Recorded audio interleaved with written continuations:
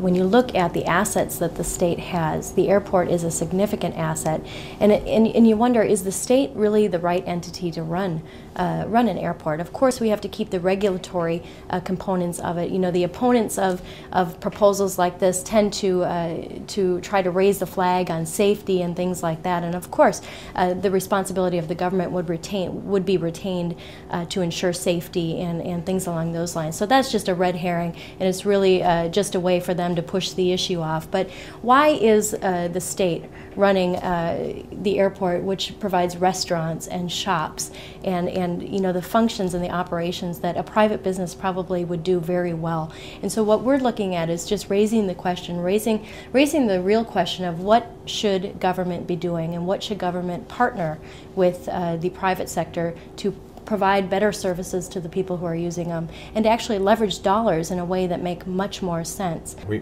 don't want to say that we've been talking to potential buyers, right, but we've been talking to the money side of this, the brokers, the financial side, who have told us repeatedly that there's a pool of capital out there.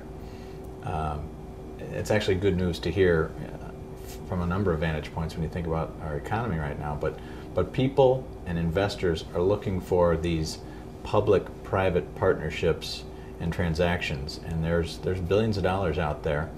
Shouldn't Minnesota be a part of that? Discussion over roads and transportation, and there's all sorts of assets that the state owns out there. I think all those things should be on the table. You know, what we're looking at when you have a budget deficit as historic as ours is looking at something that is called a Apollo 13 style of leadership. You take everything out of your pockets, you take everything out of everybody else's pockets, put it on the table, and you figure out how to make it work. And that's what we're talking about, is let's put the ideas on the table. Whether they're perfect or not, let's get the ideas on the table, let's debate them, and let's figure out how to make this work. And I think certainly other public-private partnerships or other privatization ideas should be considered in transportation, in parks and recreation, and even the wayside rests on the side of the road. Those should be part of that discussion.